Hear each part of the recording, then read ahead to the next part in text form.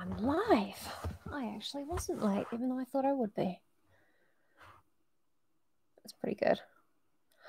Oh, that's what I was going to do before I started the stream. Whoops. Never mind. Never mind. As long as you guys can hear me, and it's not interfering with the microphone.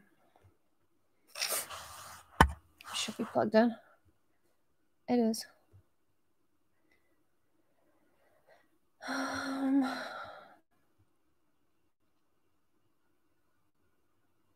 Yeah, it seems to be going okay. Yep, it's picking that up. Hello. Hello, gentle viewer. Whomsoever ye be. Awesome. I said I was going to be late because I thought I was, but I wasn't. I rescued my mascara from that tube. I cut the tube open, kind of. So it's been a busy day. Let's see. We've got the last chapter from Frankenstein's point of view, Victor's point of view. And then there's just a little wrapping up dialogue.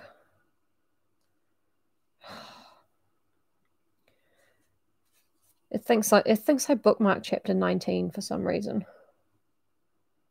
20, 22?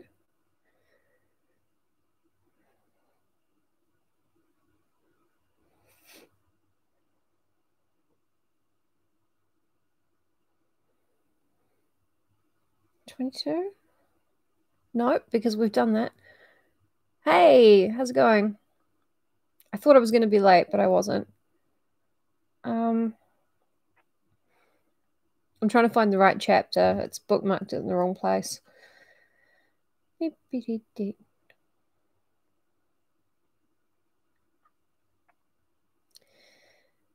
Yeah. I wonder if the tragic unfolding of Victor's wedding was completely surprising to people reading at the time, or if we are supposed to think that he's a dipshit for not seeing that coming. I mean, I'm sure there are scholarly articles that can tell me that, but I don't want to read stuff.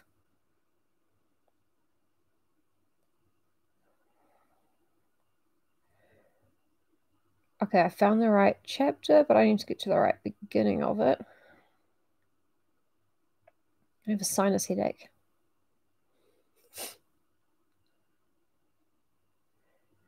Yep, chapter 24. Yes, my sister messaged me. So, the clinic has cunningly come up with a bunch of reasons for not opening on a Friday that are not COVID related. So it wouldn't have to automatically reopen when level 1 starts. Maybe they will, maybe they won't. I don't know. All I know is that I carry a lot of anger within me.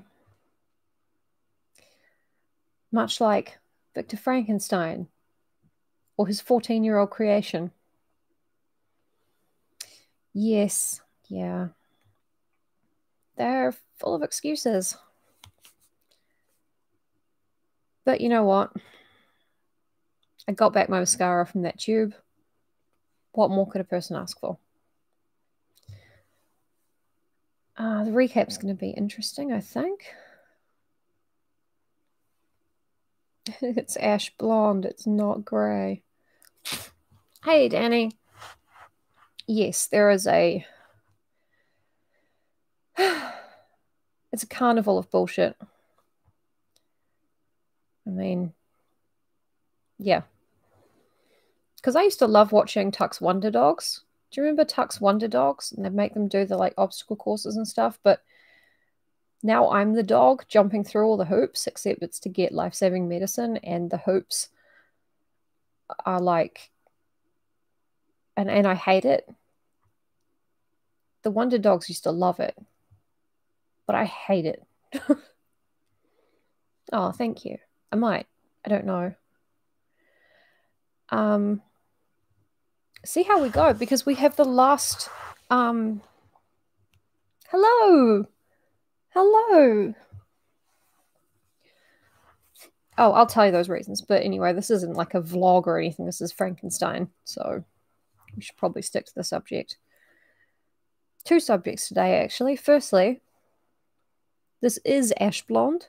It is not grey, but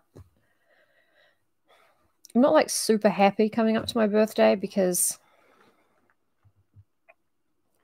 it's really hard to think that like I'm not young and I haven't been young for a while and I don't get to be young again. So like all the shit that I did when I was young, that's kind of done. And I don't get to have another go at it. Which is in some ways comforting because I had a lot of hangovers back then. But, you know, it's just kind of an existential situation. But I'm going to get a birthday cake iced like a Ninja Turtle like I had when I was 3. So I probably won't, but I'll think about it. So yeah, that's my that's my word thinking for today. And the recap. Oh, we got to do the recap. We don't start till 10 minutes in. And it's nearly that. Okay. Victor destroyed the creature's bride before he brought it to life. The creature got pissed off, said, I'll be with you on your wedding night. Victor's wedding night comes around. He thinks, oh no, the creature's going to kill me. Oh, fuck. Sorry, I got allergies today. He thinks the creature's going to kill me. So he, gets a gun, sends Elizabeth into the other room. And lo and behold, the creature kills Elizabeth. Because it is tit for tat with ladies at the moment. And Victor is just completely gobsmacked and unable to understand it. Excuse me.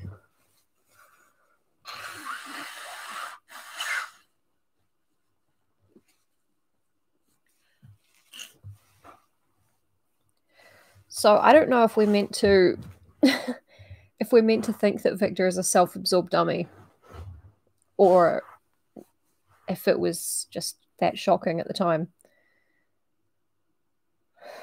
So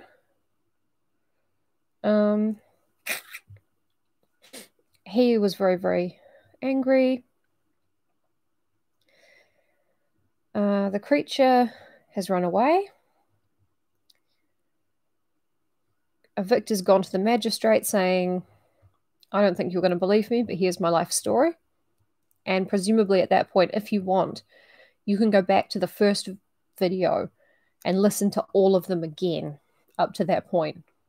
And then you'll be ready to continue. And the magistrate's like, look, I believe you, but I'm not.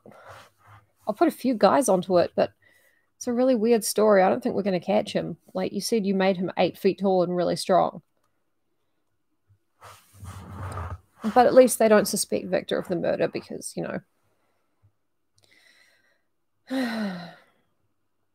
because his dad's rich. He has a castle.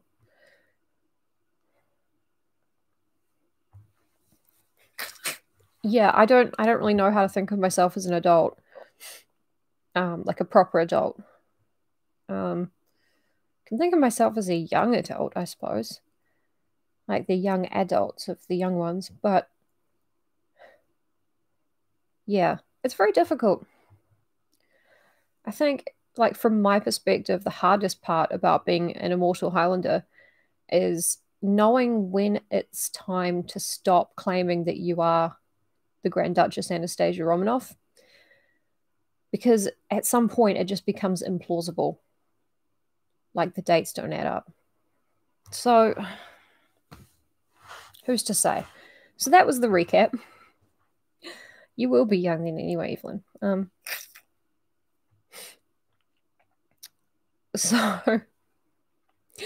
So Victor's just had a big patty at the where does the word patty come from? Like as a synonym for tantrum. I hope it's not like an Irish thing. Well, he threw a party anyway, whether it's racist or not. Nationalist? Ugh. Just babbling now. So, yeah. This is the last Victor chapter of Frankenstein, chapter 24.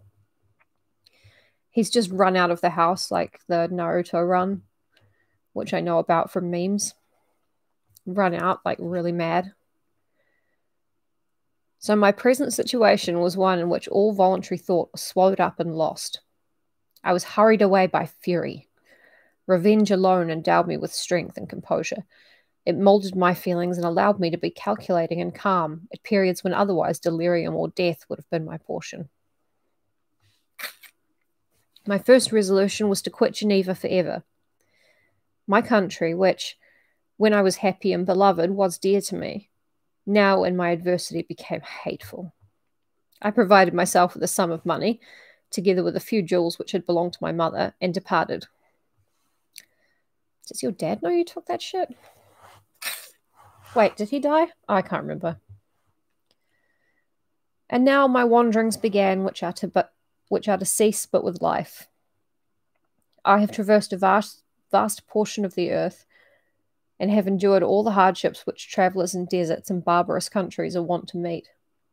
How I have lived I hardly know. Many times have I stretched my failing limbs upon the sandy plain and prayed for death.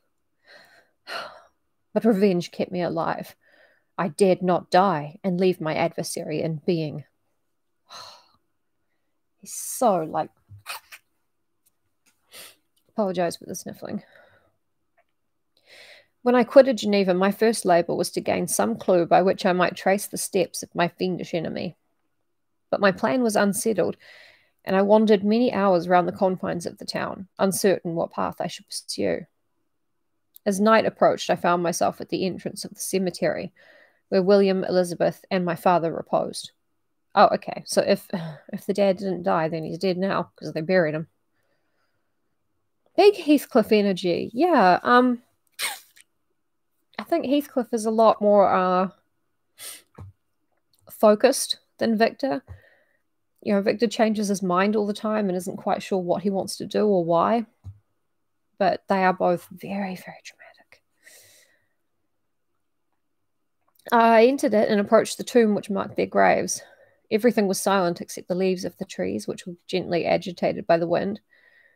The night was nearly dark, and the scene would have been solemn and affecting even to an uninterested observer. The spirits of the departed seemed to flit around and to cast a shadow which was felt but not seen around the head of the mourner. Heathcliff has better in stats.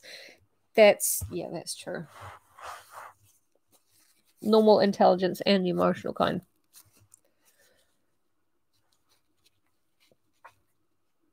The deep grief which this scene had at first excited quickly gave way to rage and despair. They were dead, and I lived. Their murderer also lived, and to destroy him I must drag out my weary existence.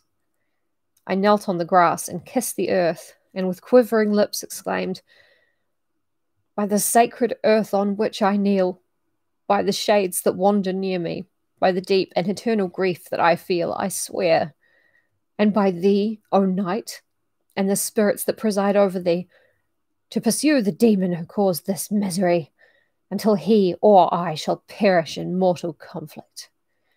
For this purpose I will preserve my life.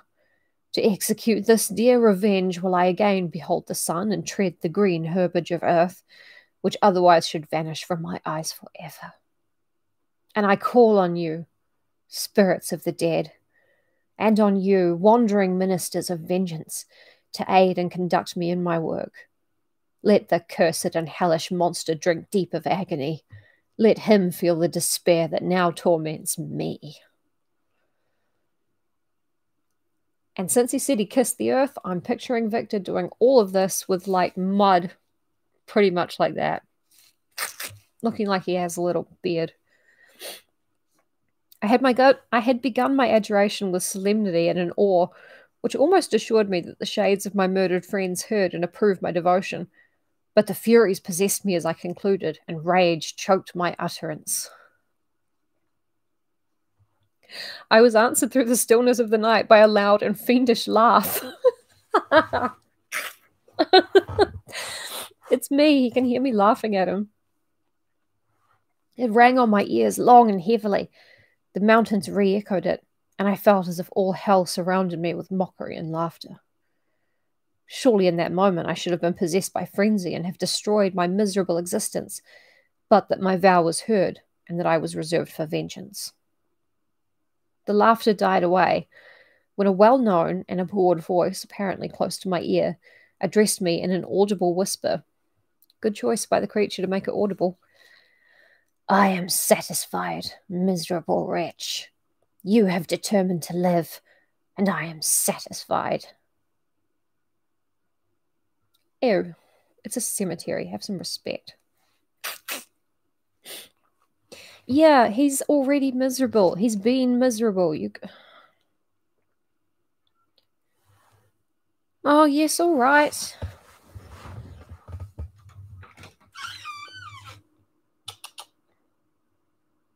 Come on, then. Good girl. Good girl. Naibi has learned to... Yes, that's your name. She's learned to meow outside so I can open the door. So I can know that she's there. Is this cat a genius, or am I just used to cats who are complete morons? I think it's a bit of both. Hey, sweetie. There are no more treats down there. She got them all. I darted towards the spot from which the sound proceeded, but the devil eluded my grasp. Suddenly, the broad disk of the moon arose and shone full upon his ghastly and distorted shape as he fled with more than mortal speed. Did Victor make him faster? Why? She is a cat prodigy. She's so heavy. I pursued him, and for many months this has been my task. Guided by a slight clue, I followed the windings of the Rhone, but vainly. The blue Mediterranean appeared, and by a strange chance I saw the fiend enter by night and hide himself in a vessel bound for the Black Sea. I took my passage in the same ship, but he escaped. I know not how. You're a very inconspicuous lad. Always, screaming about revenge and your murdered friends and those wandering ministers of vengeance. Why, oh, why did I give him rocket legs? I made my creature 8 foot tall with rocket legs. But hindsight's 2020. Also, I gave my creature 2020 sight. Yeah. I gave him so much. Amidst the wilds of Tartary and Russia, although he still evaded me, I have ever followed in his track. Sometimes the peasants, scared by this horrid apparition, informed me of his path. Sometimes he himself, who feared that if I lost all trace of him I should despair and die, left some mark to guide me. The snows descended on my head, and I saw this print of his huge step on the white plain. To you first entering on life, to whom care is new and agony unknown, how can you understand what I have felt and still feel? Cold, want, and fatigue were the least pains which I was destined to endure. I was cursed by some devil and carried about with me my eternal hell. Yet still a spirit of good followed and directed my steps, and when I most murmured would suddenly extricate me from seemingly insurmountable difficulties. Sometimes when nature, overcome by hunger, sank under the exhaustion, a repast was prepared for me in the desert that restored and inspirited me. The fare was indeed coarse, such as the peasants of the country ate, but I will not doubt that it was set there by the spirits that I had invoked to aid me. Often, when all was dry, the heavens cloudless, and I was parched by thirst, a slight cloud would bedim the sky, shed the few drops that revived me, and vanish. Well, that's nice. That's something, isn't it? I followed when I could the courses of the rivers, but the demon generally avoided these, as it was here that the population of the country chiefly collected.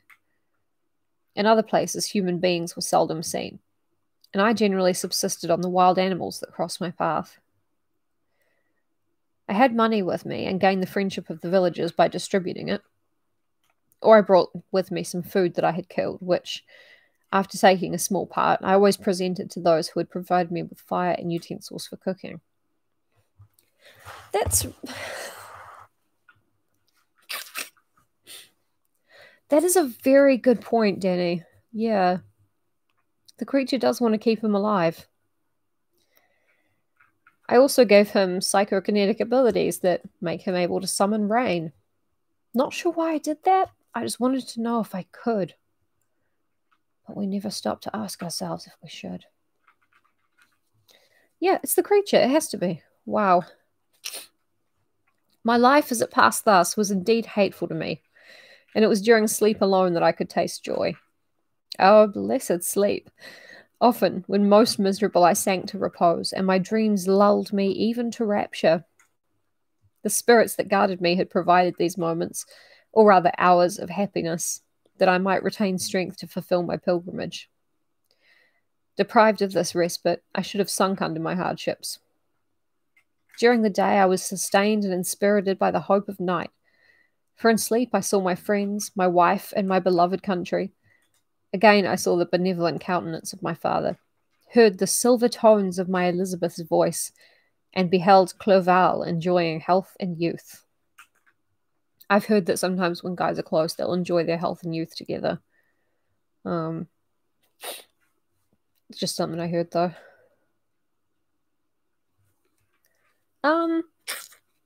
Depends, because I think the creature's motives for it are to keep Victor alive to be miserable. Does it matter what the motives are?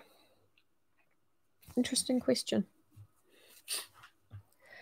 Often, when wearied by a toilsome march, I persuaded myself that I was dreaming until night should come, and that I should then enjoy reality in the arms of my dearest friends. What agonizing fondness did I feel for them? How did I cling to their dear forms, as sometimes they haunted even my waking hours, and persuade myself that they still lived? At such moments, vengeance that burned within me died in my heart, and I pursued my path towards the destruction of the demon more as a task enjoined by heaven, as the mechanical impulse of some power of which I was unconscious, than as the ardent desire of my soul. Yeah, probably. I have all these great ideas for, like, stuff, but then I don't want to do anything. It makes me tired, and then I get bored.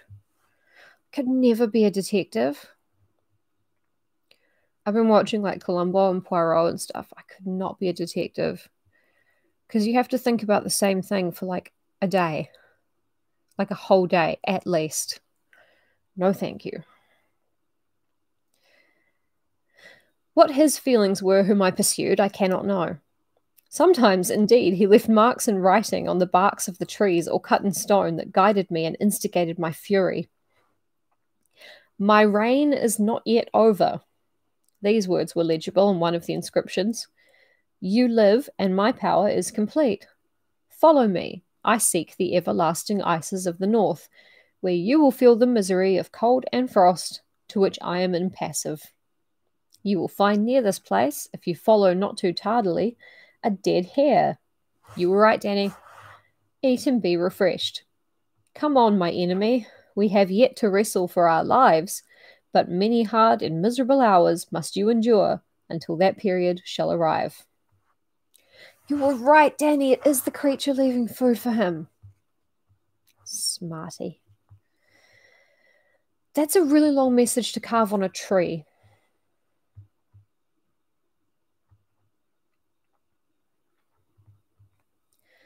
I don't think she minds, but yeah, my wife. He just thinks it sounds more important than my cousin, which is what she also was. Scoffing devil! Again do I vow vengeance. Again do I devote thee, miserable fiend, to torture and death. Never will I give up my search until he or I perish, And then with what ecstasy shall I join my Elizabeth and my departed friends, who even now prepare for me the reward of my tedious toil and horrible pilgrimage? I don't think you're going to heaven, Victor. But, you know. Yeah, I mean, if you think about it, they were much closer than a normal husband and wife because they were all that other stuff too. And who's to say what normal is, apart from, you know, everything.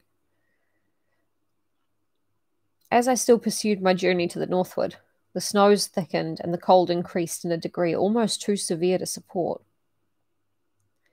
The peasants were shut up in their hovels, and only a few of the most hardy ventured forth to seize the animals whom starvation had forced from their hiding places to seek for prey. "Do you want to come up here, darling?" said Victor. "Do you want to come up here? Come on. Nibby, come on."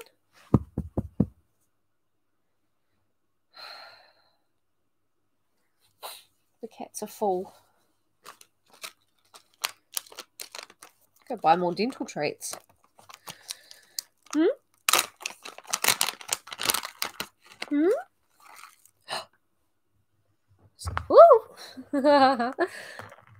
Oops. Gentle. Gentle. There. Now, I should have moved the camera actually, but just little crumbs, eh? Come on. Jump right up. Ah, I want you guys to be able to see her. Never mind. Doesn't matter. The rivers were covered with ice and no fish could be procured, and thus I was cut off from my chief article of maintenance. The triumph of my enemy increased with the difficulty of my labours. One inscription that he left was in these words. Nibby, stop it! She's scratching. One inscription that he left was in these words. Prepare, your toils only begin.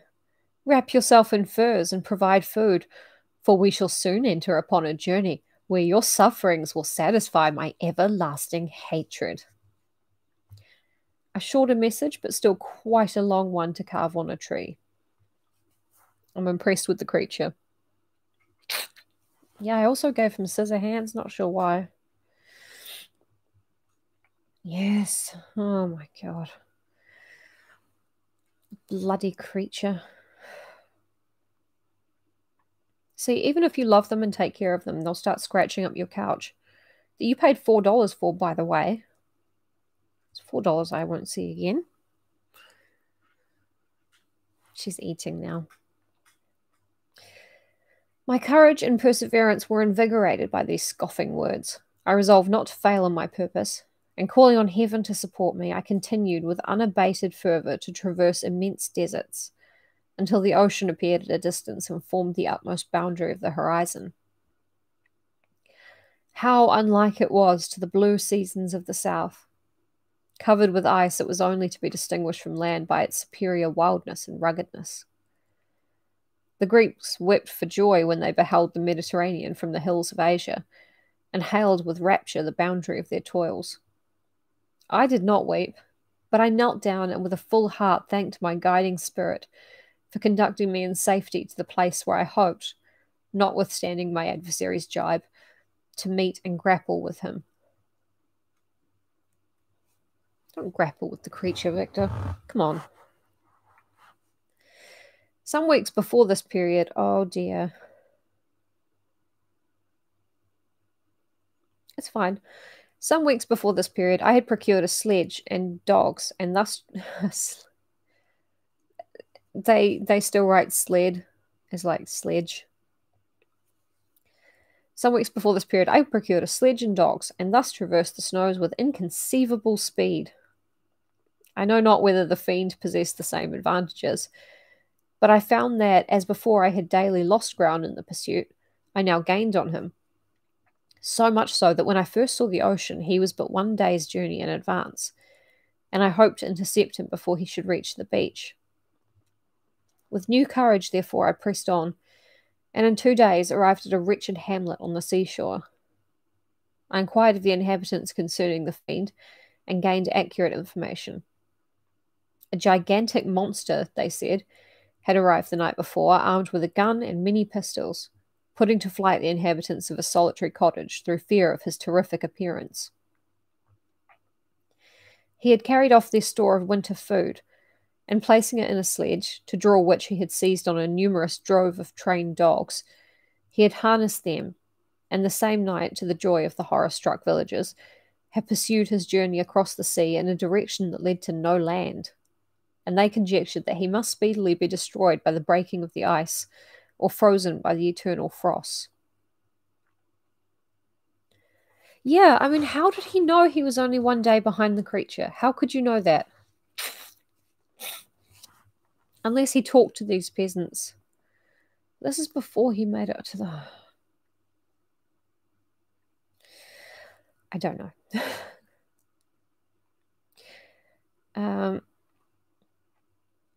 On hearing this information, I suffered a temporary access of despair.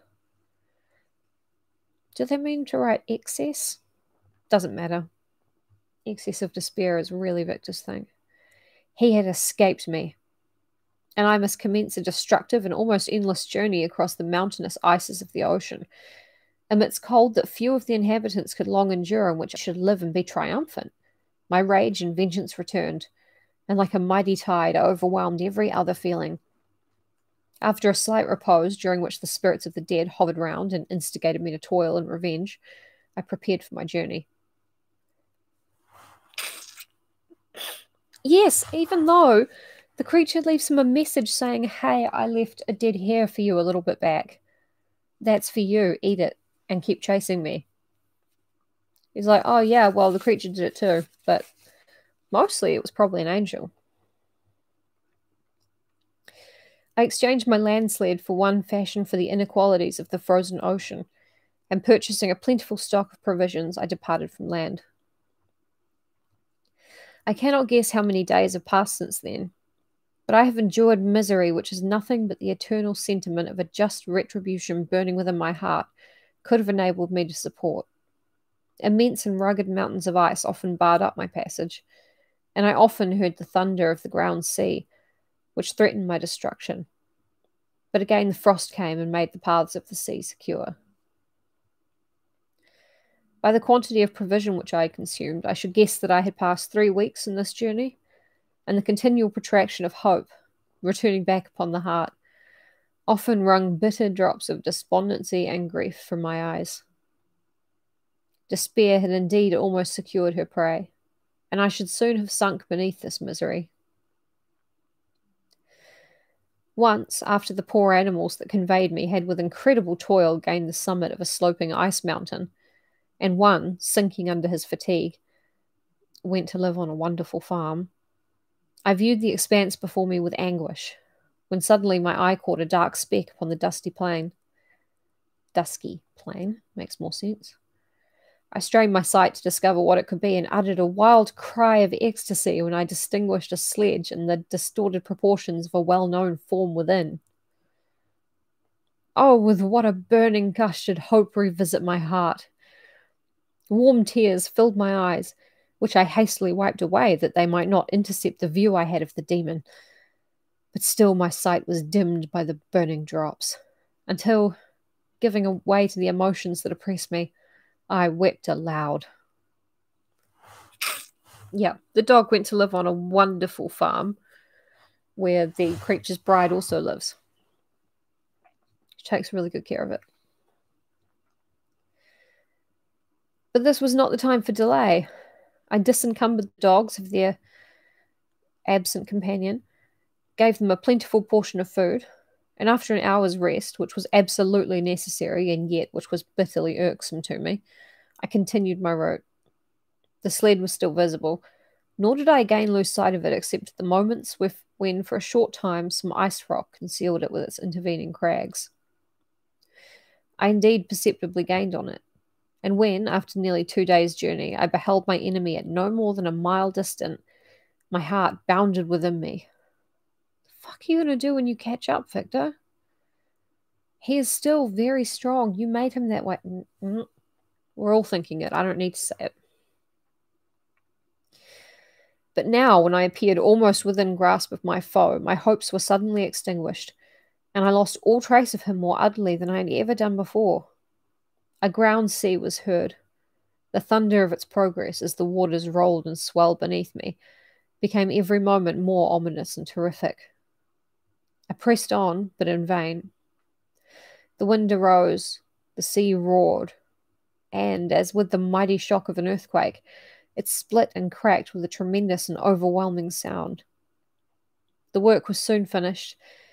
In a few minutes, a tumultuous sea rolled between me and my enemy, and I was left drifting on a scattered piece of ice that was continually lessening and thus preparing for me a hideous death. I'll never let go, Frankenstein. I'll never let go.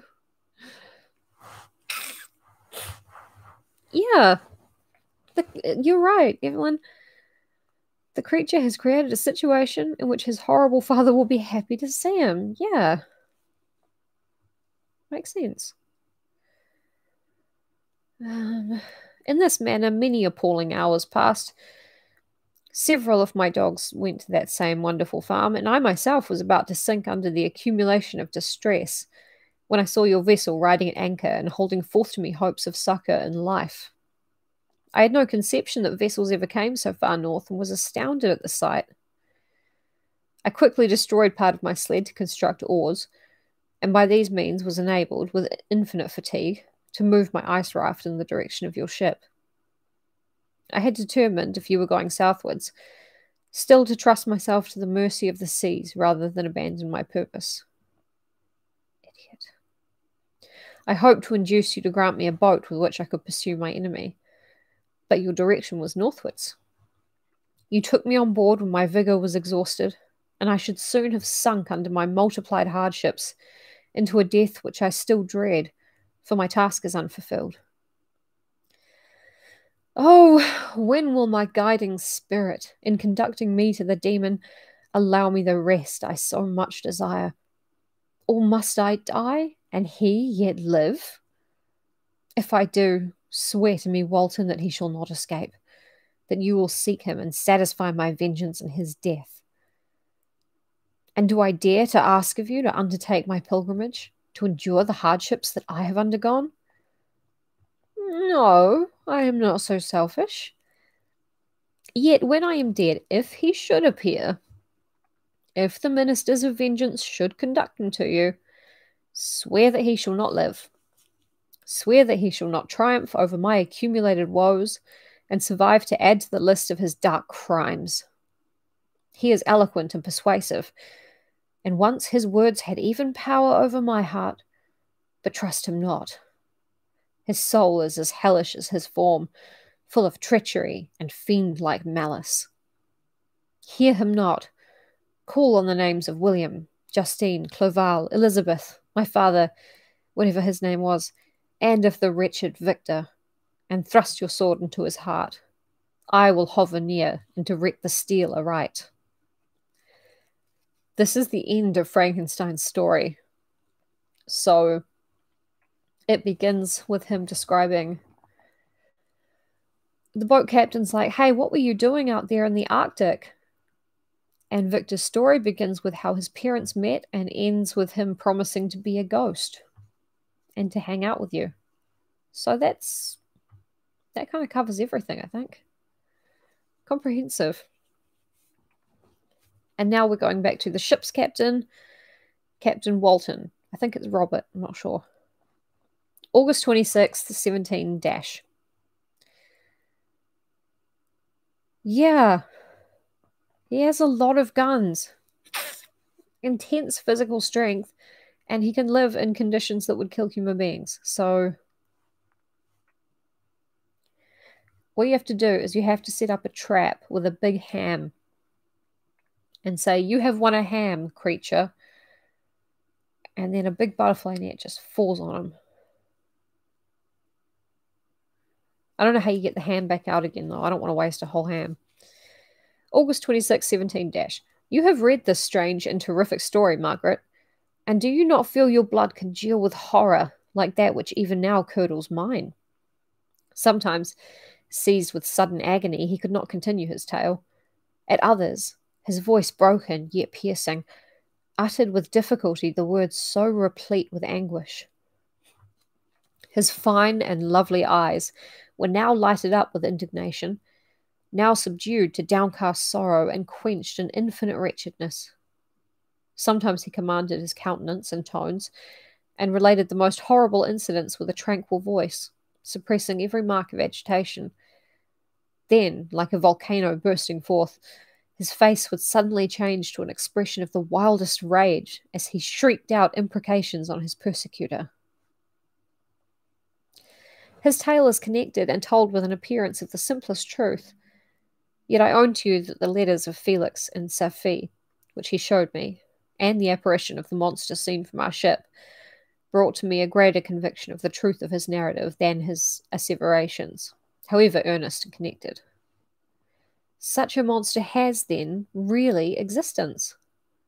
I cannot doubt it, yet I am lost in surprise and admiration. Sometimes I endeavoured to gain from Frankenstein the particulars of his creature's formation, but on this point he was impenetrable. "Are you mad, my friend?" said he. "Or whither does your senseless curiosity lead you? Would you also create for yourself and the world a demoniacal enemy? Peace, peace. Learn my miseries and do not cease to increase your own." Frankenstein discovered that I had made notes concerning his history. He asked to see them, and then he himself corrected and augmented them in many places, but principally into giving the life and spirit to the conversations he held with his enemy. "Since you have preserved my narration," said he, "I would not that a mutilated one should go down in posterity." Thus has a week passed away, while I have listened to the strangest tale that ever imagination formed. It took a week. Thank you for rescuing me from the ice floe in the Arctic Circle. You're welcome. How'd you get there?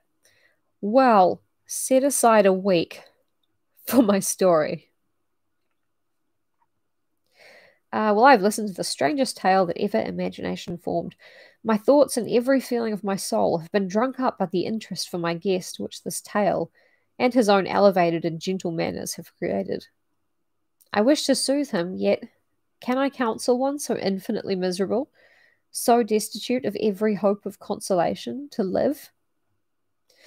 Oh no, the only joy that he can now know will be when he composes his shattered spirit to peace and death. Cheery. Yet he enjoys one comfort, the offspring of solitude and delirium. He believes that when in dreams he holds converse with his friends, and derives from that communion consolation for his miseries, or excitements to his vengeance, that they are not the creations of his fancy, but the beings themselves who visit him from the regions of a remote world. This faith gives a solemnity to his reveries that would render them to me almost as imposing and interesting as truth.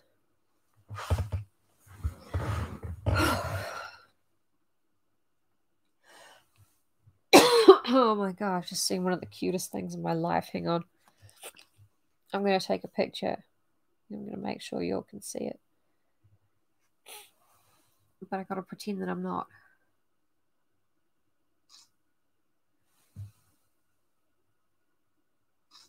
I'm going to put this in the Frankenstein thread. Okay. Getting a little breathless.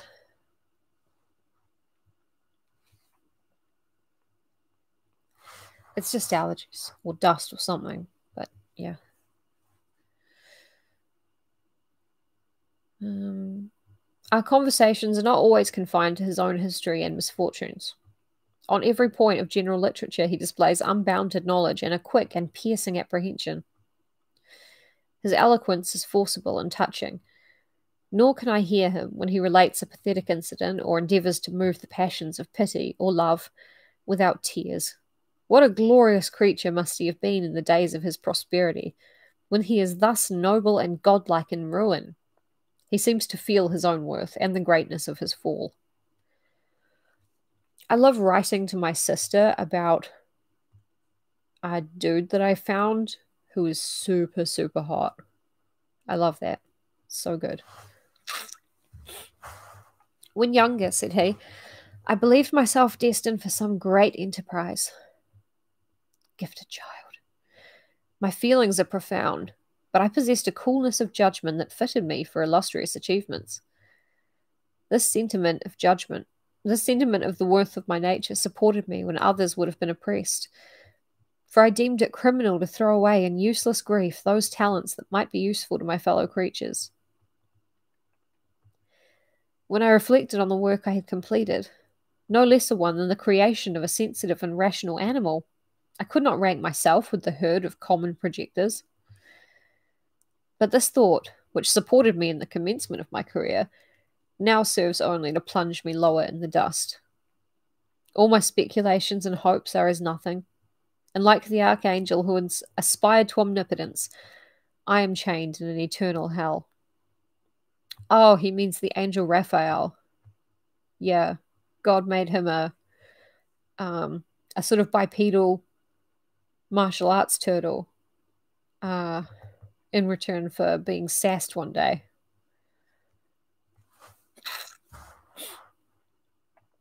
My imagination was vivid, yet my powers of analysis and application were intense. By the union of these qualities, I conceived the idea and executed the creation of a man. Even now, I cannot recollect without passion my reveries while the work was incomplete. I trod heaven in my thoughts, now exulting in my powers, now burning with the idea of their effects. From my infancy, I was imbued with high hopes and a lofty ambition, but how I am sunk! Oh, my friend, if you had known me as I once was, you would not recognize me in this state of degradation. Despondency rarely visited my heart. A high destiny seemed to bear me on until I fell, never, never again to rise. And now we're back at Walton. Must I then lose this admirable being? I have longed for a friend. I have sought one who would sympathize with and love me. Behold, on these desert seas I have found such a one, but I fear I have gained him only to know his value and lose him. I would reconcile him to life, but he repulses the idea. I thank you, Walton, he said, for your kind intentions towards so miserable a wretch. But when you speak of new ties and fresh affections, think you that any can replace those who are gone? Can any man be to me as Clerval was? Or any woman another Elizabeth? Even where the affections are not strongly moved by any superior excellence, the companions of our childhood always possess a certain power over our minds which hardly any later friend can obtain. They know our infantine dispositions, which, however they may be afterwards modified, are never eradicated, and they can judge of our actions with more certain conclusions as to the integrity of our motives. A sister or a brother can never, unless indeed such symptoms have been shown early, suspect the other of fraud or false dealing, when another friend, however strongly he may be attached, may, in spite of himself, be contemplated with suspicion. Oh, he has terrible luck with men, especially the one he created. He was all like, I want a woman friend. Frankenstein was like, oh, damn it. But I enjoyed friends. Dear, not through habit and association, but from their own merits. And wherever I am, the soothing voice of my Elizabeth and the conversation of Clerval will be ever whispered in my ear. They are dead, and but one feeling in such a solitude can persuade me to preserve my life.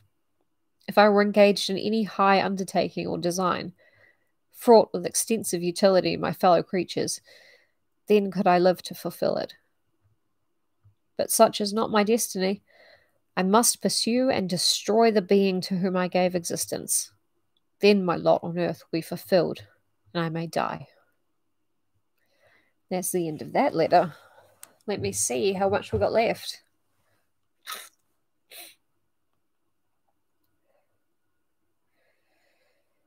Oh, yeah. We got lots left, don't worry.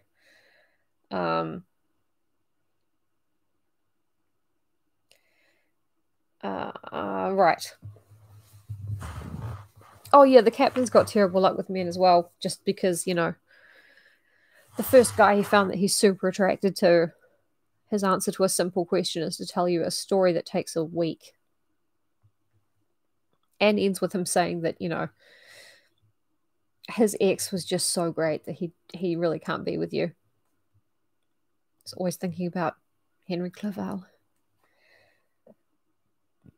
But yeah, I would say we have one more video in us, and then it will be the next thing. Which is very exciting. And I'm going to post a picture in the Frankenstein thread of what I was looking at before, and you guys are going to like it. So, thank you for being here tonight. Thanks for hanging out with me. And be safe, look after each other, wash your hands. I'm an angel. I mustn't be vexed. And I'm a doctor, pretty much. So, yeah, thanks for being here. See you not tomorrow, but the next day. Yeah, I know. I'm Raphael. Cast out of heaven into a sewer.